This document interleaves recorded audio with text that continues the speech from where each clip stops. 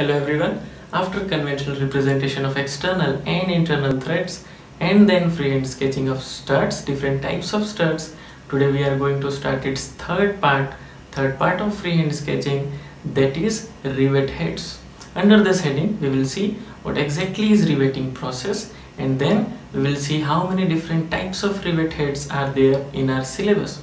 So first of all, let's see what is riveting process and what are rivets.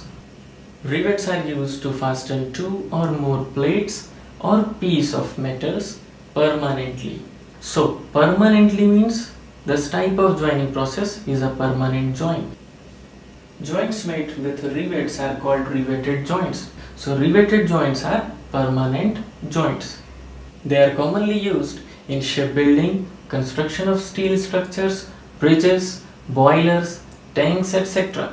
and in our kitchenware like pressure cookers and frying pan. Now we also know that a rivet is a small cylindrical piece of metal having a head, this part is head, a body, central part, cylindrical part or body, or we can say shank, and tapered tail. This end is known as tail. So head, shank or body and tail. A rivet is specified by the diameter of its shank.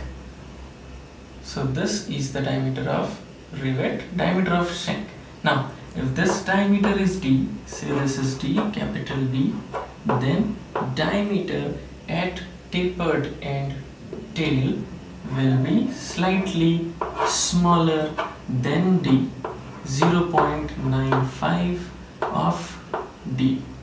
So this is the basic difference. Diameter at body or shank D, diameter at tail end is 0.95 of D.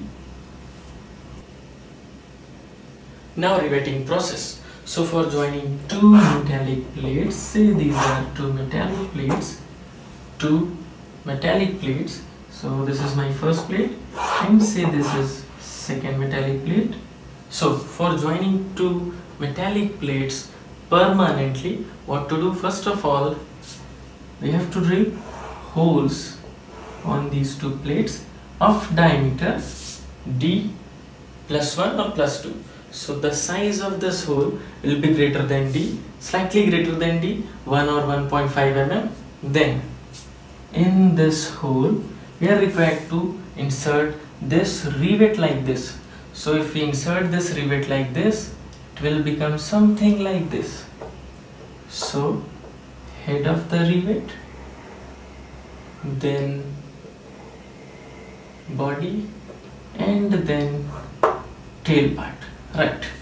So this is the final position of the rivet on this set of plates. Now what we will do is we will do hammering on this portion, tail portion of the rivet, and we will try to convert this part, tail part, into another rivet head like this by proper hammering. So after hammering, tail end of the rivet will become a head, second head like this. So this is my first plate, and this is second plate. These are two plates which we are trying to join, and this is rivet. This is final rivet after riveting process. Let me show you the part of rivet because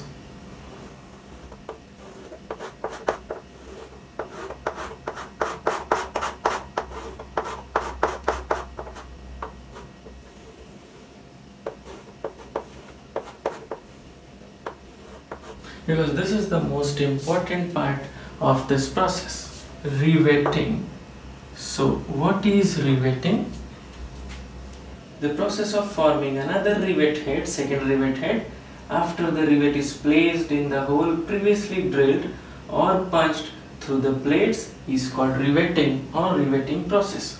So these are two plates and this is final rivet after riveting process, and this type of joint is a permanent joint.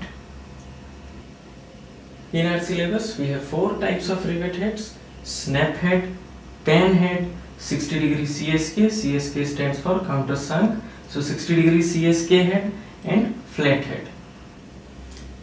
Now let's begin with a problem. This question was asked in the year 2016 in the board examination of class 12 for 5 marks. Keep the axis vertical, sketch freehand the front view and top view of a snap head rivet of diameter 20 mm. Give standard dimensions. So first of all, the diameter of rivet is given 20 mm, and we have to calculate all standard dimensions for 20 mm. So 0.7 of D for 20 mm, 14 mm, then 0.8 of D for 14, so 0.8 of D for 20 mm is 16 mm, and 1.6 of D for 20 mm is 32 mm. These are all standard dimensions for the construction work of snap head rivet. Now first constraint or condition for the construction is that axis of the rivet head is vertical. So first of all, draw vertical line, vertical axis for the rivet. Then we have to draw its front view and top view. So we'll start from its front view, we'll project its front view somewhere here, then we'll project its top view. Now for front view, first of all, we have to mark its first limit for head. So limit of head is 0.7 of D, height or limit of head is 0.7 of D. So draw 2 lines perpendicular to vertical axis and a point 7D apart, 0.7 D. 0.7 D is the distance or gap between these 2 lines. Now radius for upper part is 0.8 of D, 16 mm, and the height is 0.7 D. It means center for the upper part will be somewhere here. Somewhere here means from this point. This is 0.8 of D and this is 0.7 D. It means this gap or distance is 0.8 minus 0.7, 0.1 of D. So what to do? Mark center. Center for upper part, for rotation of upper part or for construction of upper part at a distance of 0.1 of D from this point or 0.8 D from this point. So 2 mm is the distance. So mark center. Then this point as center and 0.8 D, 16 mm as radius. Draw upper part of this head like this. Then its body diameter is 20 mm, so half of 20 10 mm, half of 20 10 mm. For suitable length, for any suitable length, and we have to show this part also. And then last end, and please draw hatching lines for proper representation. So this is the front view of rivet head. Now for top view, project these limits of D and these are other 2 limits, and draw axis. Now this is base dia, dia of body, dia is D. So draw a circle like this, freehand. Don't use any instrument because we are dealing with freehand sketching.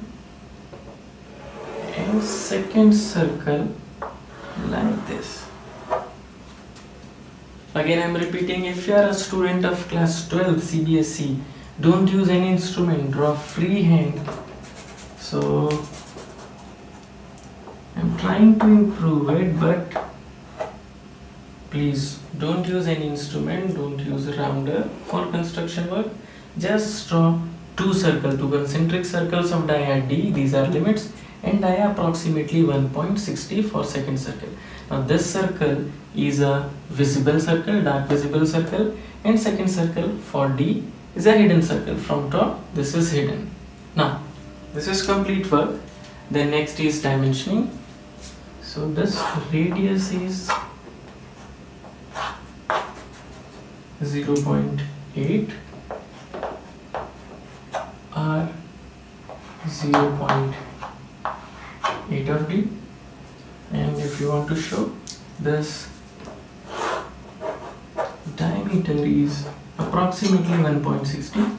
It's not exact, but approximately dia is 1.6 of D, and D, this is D, so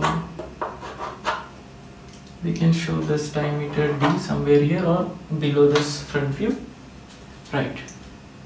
Then after doing this, draw table for standard dimensions.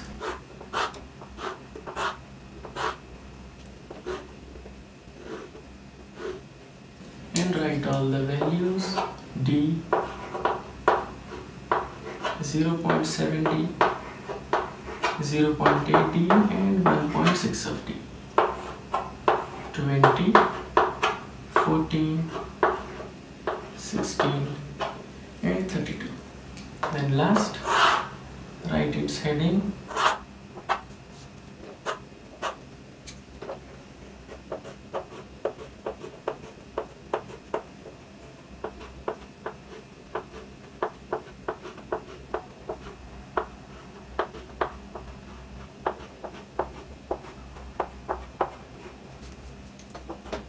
Snap head rivet, and if you have enough time, please write front view and top view.